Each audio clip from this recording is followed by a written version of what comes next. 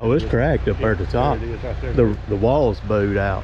See, the whole wall's bowed out. See cracks going all through it. Mm-hmm. This whole wall's bowed out.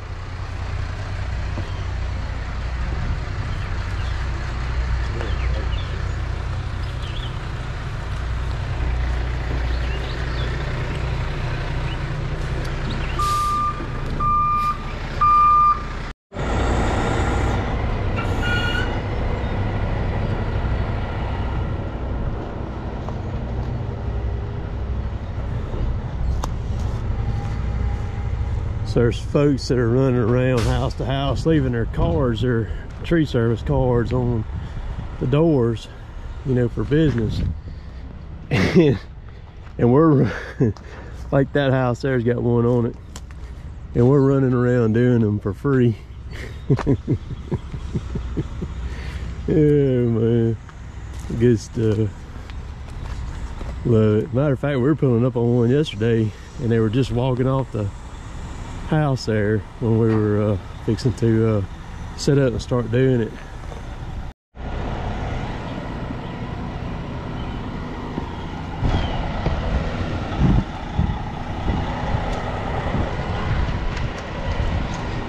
They lifted some handles on it here. I tell you, some folks, so they've cut pieces off this thing. There's like firewood pieces laying down in there. Yeah. All right.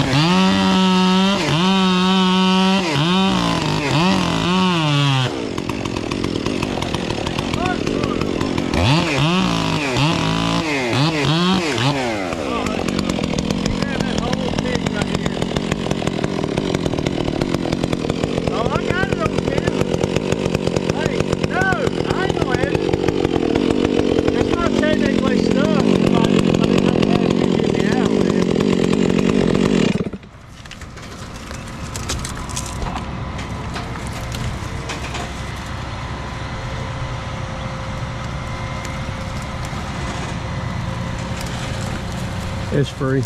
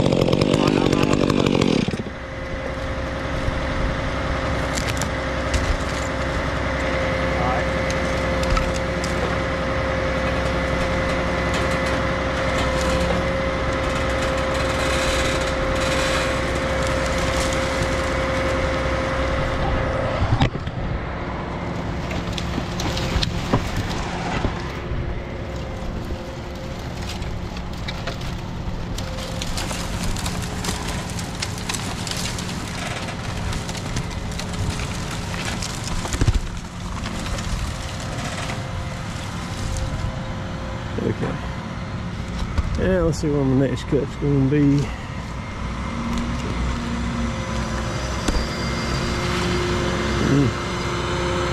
That there is going to be bad. End up down in a dang roof. or inside the house. Don't want to hit no shingles, 'cause that's bad juju. I'm telling you, it eats the chain up, boy.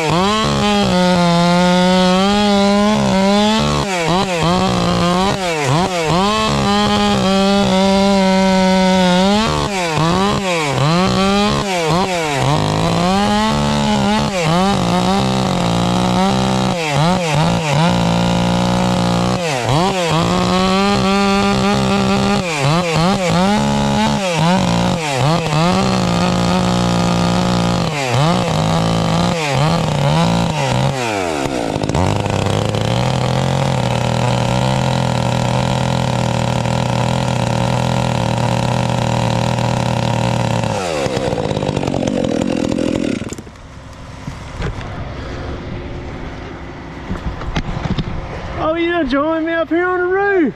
I rode the crane. I got to do it before you did, man. It's fun riding the crane.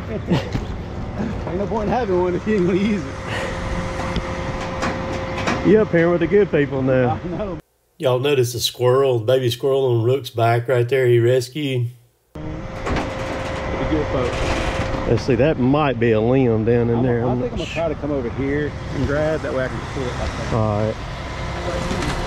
Yeah, that's a long limb right there. Yeah, I'm about to cut that one, Michael. It's I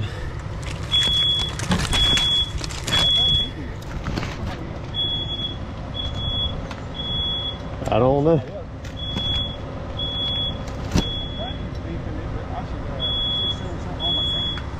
Yeah.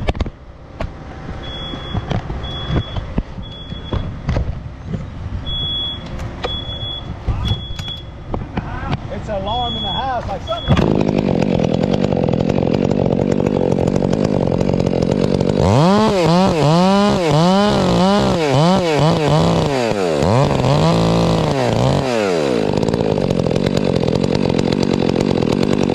That's good right there.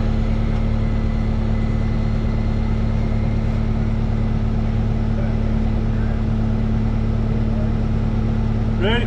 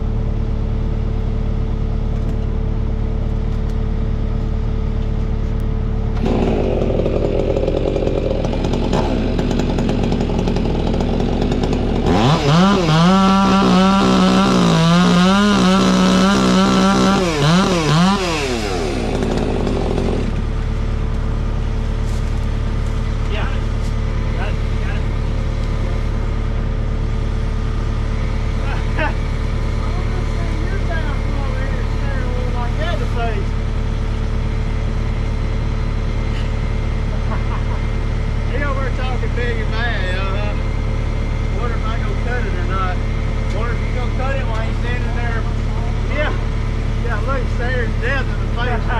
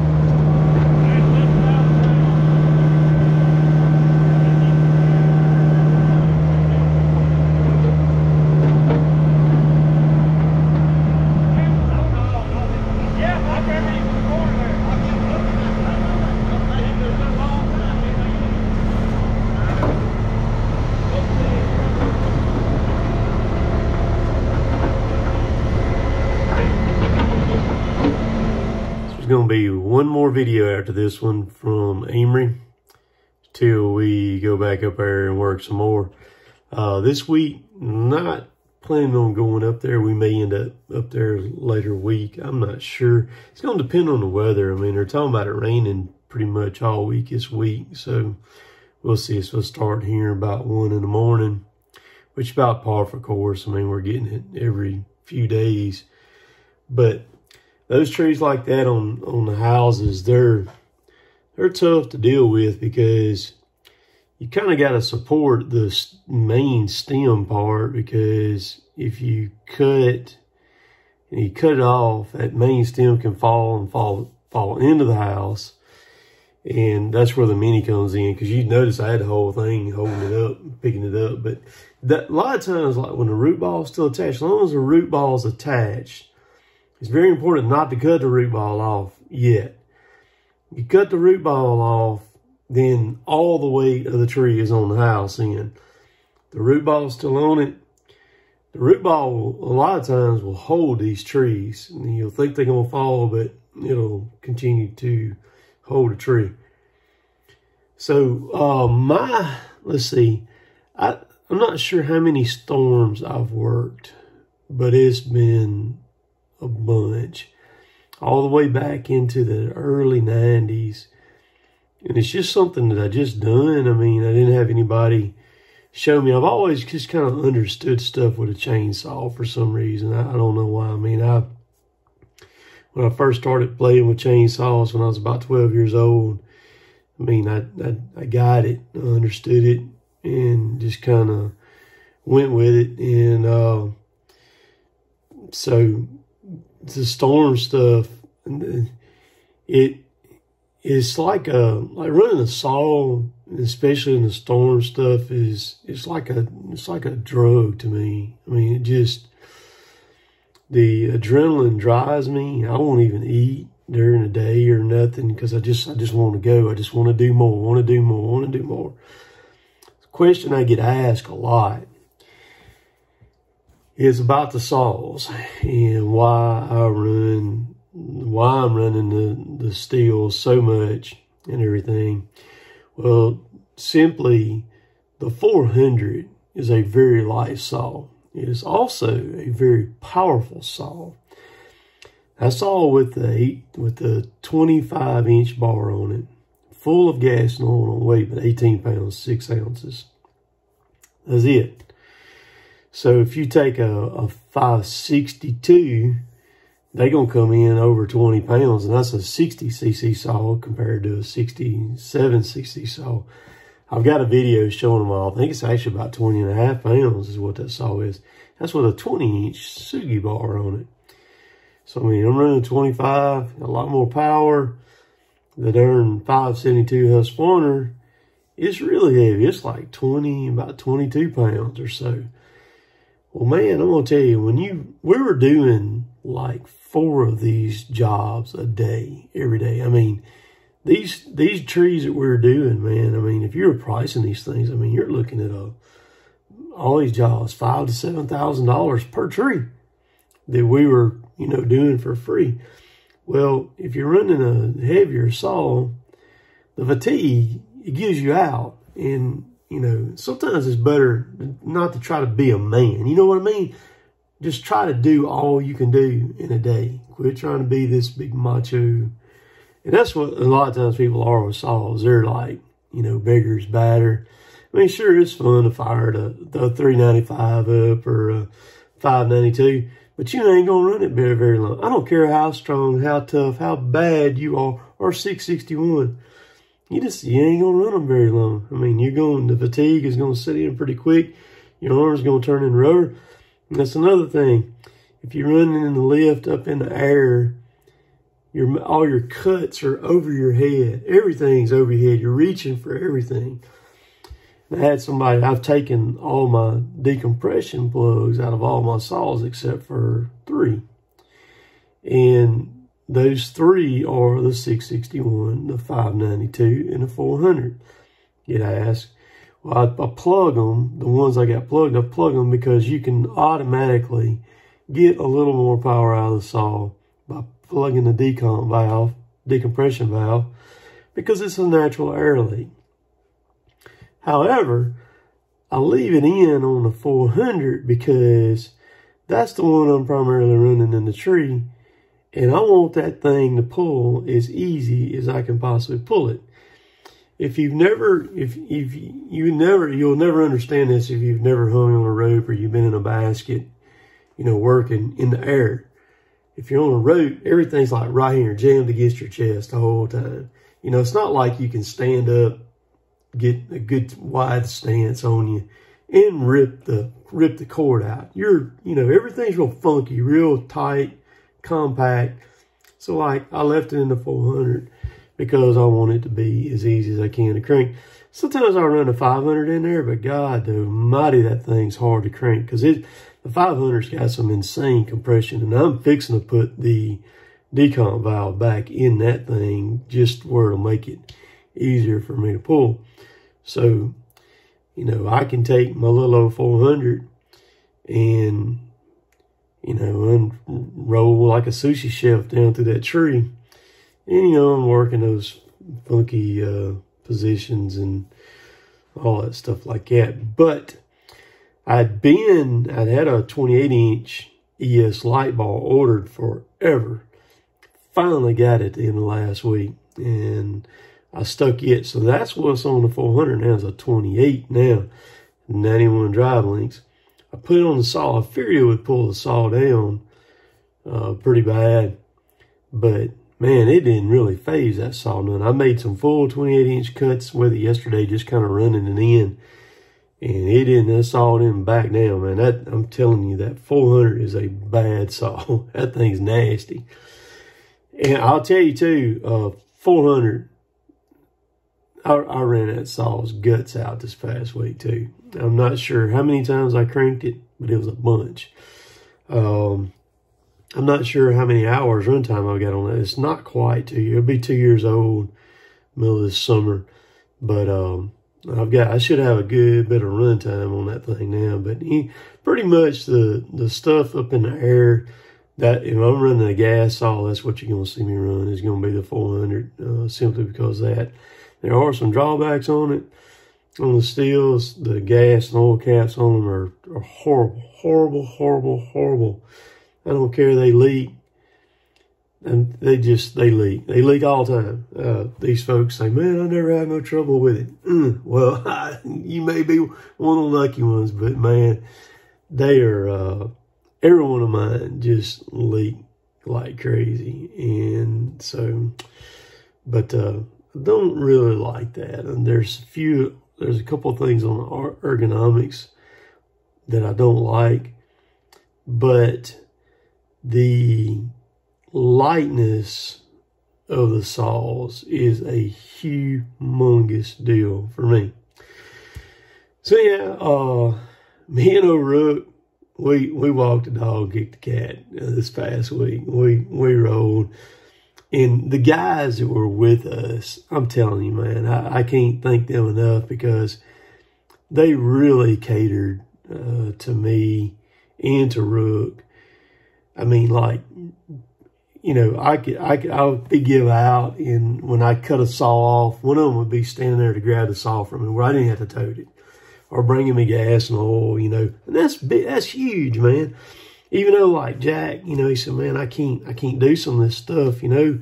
But I mean, just bringing stuff to you every now and then, if you need something, man, that's a big freaking deal. You know, so I mean, to do this kind of work, you don't have to be an expert sawyer or can run a crane or a mini excavator. Gosh, dog, you can walk around and hand out food, man, you know, and on the streets and all that. One other thing I want to talk about, this guy with the Jeep Gladiator. He's at that Jeep Gladiator, and he was helping us too. And I'm going to tell you, the Jeep Gladiator, that's a beast of a truck thing, whatever you want to call it. That had the Eco Diesel. And man, we loaded him down several times with logs like that on that thing. And it just, I mean, it didn't phase it. I mean, I was kind of surprised at that thing. But anyhow, the videos, the storm videos have been really good. And you know, if you don't know, if you've never worked in storm stuff, don't just sell off into it unless you just absolutely got to save somebody. Work around some guys, watch them cut and watch what they do, if they know what they're doing. But if you watch somebody, these videos will be really, really helpful. So after the Mars video, or yeah, not the Mars, but well, yeah, the last video, I'm going to talk about the crane, the tree mech, in the lift and likes and stuff about that. So it's a heartbreaking situation, but it's been a lot of fun to go up there and work. Not cheap for us to go up there and work either, and to do what we did and just and give it away. But I mean, if we didn't do it, you know, who else is going to do it? You know what I mean? Because there's other tree companies that have the equipment and the knowledge and the guys to be able to do it, but they may not necessarily be up there at that point in time, you know. So of course right now it's a little bit easier because most of the power is still off in the town. And that's one thing, you look around, you see where the freaking power lines are, you know, and everything. And once they get energized, then that's going to make things a lot more complex than what they are now, because you don't want to monkey around no power line, man. Power lines are bad juju, man. Line clearance is a very, very important thing, and it does not take much to kill you with a power line. You can just get a bump from it and feel it, and then 5 minutes later you're dead. You know, man, I kill you right then. You know, just so appreciate y'all watching, keeping up with what we've done day to day. It's good to see people smile and to be able to help folks. So we'll catch y'all later. Later, taters.